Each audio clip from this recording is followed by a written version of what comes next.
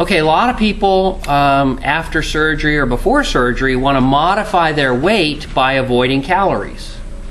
And a good way, good common sense kind of way to avoid calories is to get unsweetened, artificially sweetened, or diet foods, right? So I think probably if I have asked this a lot of times, the most common choice of a meal that I have heard from my patients when they go to a fast food restaurant is Big Mac and fries with a Diet Coke because I'm watching my weight. Okay. Now, I want to talk a little bit about a kind of theoretical idea in your mind. I want you to come with me in your mind, and I would like to make you the new president of Coca-Cola. Are you happy? Look at your, can you imagine in your mind, this is the secretary's anteroom to your office next door, encrusted in gold Coca-Cola bottles, and Coca-Cola girls and pool boys come up to do manicures for you and do your hair and take you shopping, and right? You are the president of Coca-Cola. Can you imagine that? Are you with me? Mm-hmm. All right. Now, as the new president, you kind of are sitting there for the first day going, I wonder what I should do because I'd like to keep this job. And what does the president do? And you call in the president of Diet Coke. Right? You want to say, because Diet Coke is one of your guys, and you say, hello, Mr. President of Diet Coke. And you close the door, and you say, make sure nobody's listening. You say, do we know whether Diet Coke helps people lose weight? Could you imagine that if you were the president of Coke, you might want to know that? And if you were the president of Diet Coke, don't you think you want to be able to tell somebody the answer to that question? And how would you solve that? You know, maybe you hire 20 co-eds from Emory at the university there in Atlanta where the headquarters is, and you pay them to stay downstairs in the basement of Coca-Cola, and half of them drink Diet Coke for a week or a month or 6 months, and the other half drinks regular Coca-Cola.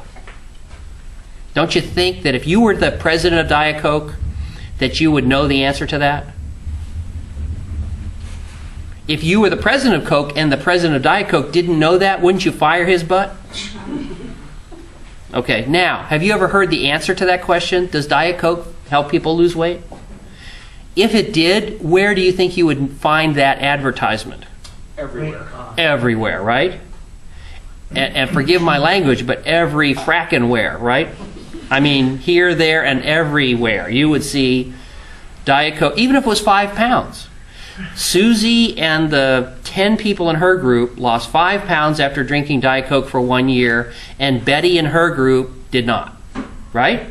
If there was any data that Diet Coke helped you lose weight, do you think that we would hear about it? Mm-hmm. Yeah. How about Diet 7-Up or Diet Dr. Pepper?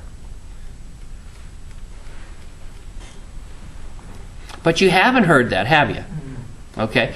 What do you think they found at Purdue University when they gave half of the mice Coca-Cola and half Diet Coke? No difference.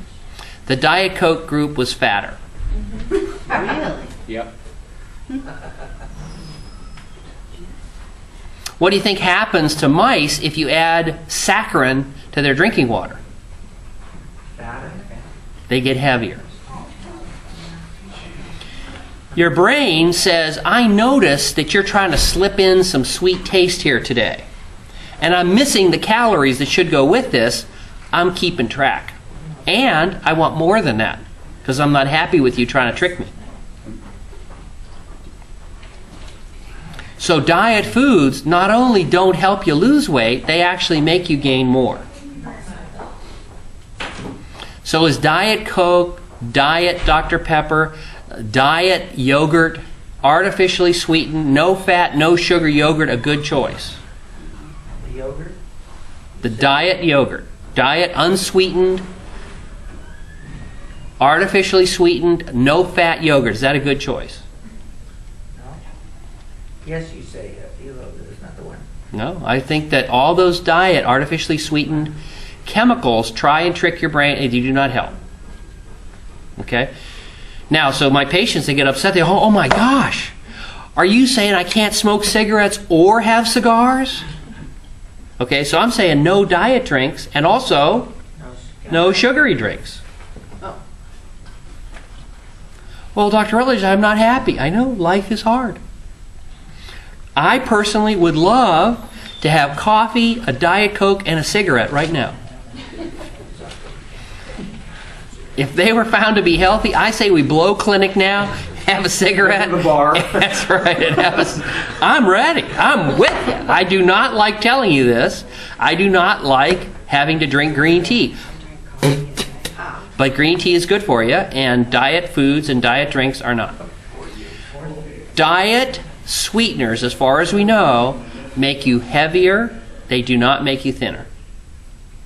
You may think you're tricking your brain by eating that piece of diet apple pie. Your brain knows what's going on. So you might as well just eat the regular pie and be done with it. No, I did not say to eat the regular pie. No, no, no, If you no. want to smoke cigarettes, you might as well do No, crack. no, no. What part of no? A sugary piece of pie. Now let's start again though. Is it okay for an MGB patient to have a piece of candy or a sugary piece of pie? Absolutely. That's the great part about it. But in general, the foundation of your diet needs to be healthy foods, plant-based, fruit, vegetables, that kind of foods. Now, can you go out and have a piece of greasy pizza or something like that? Absolutely. That is a treat. It's not the foundation of your diet. And getting those things in the diet form does not get you off the hook. And in fact, the bad news for you is it may actually be worse. See, because everything is like, I use equal, low fat, fat Terrible, free, blah, blah, terrible, blah. terrible, You change that. terrible, terrible, terrible. I don't want to tell you this, but if Equal caused any weight loss at all, do you think it wouldn't be advertised on the box? Study of 10 women in Kalamazoo, Michigan. 10 housewives were given Equal. Remember the tricks when they would trick with a coffee? You go into the restaurant and they would have the fake coffee. This is Folgers Instant Crystals or something like that. And they go, I can't believe it. Okay? We would trick half the people and we would give them Equal instead of sugar. And at the end of a week or a month or a year, they lost weight. Don't you think you would have heard about that study? Have you heard anything like that? You know why? Because it doesn't help you lose weight. Why do they have it? Because you think it will and you'll pay for it. It seems to make fun. I'm not arguing that common sense says if you eat fewer calories,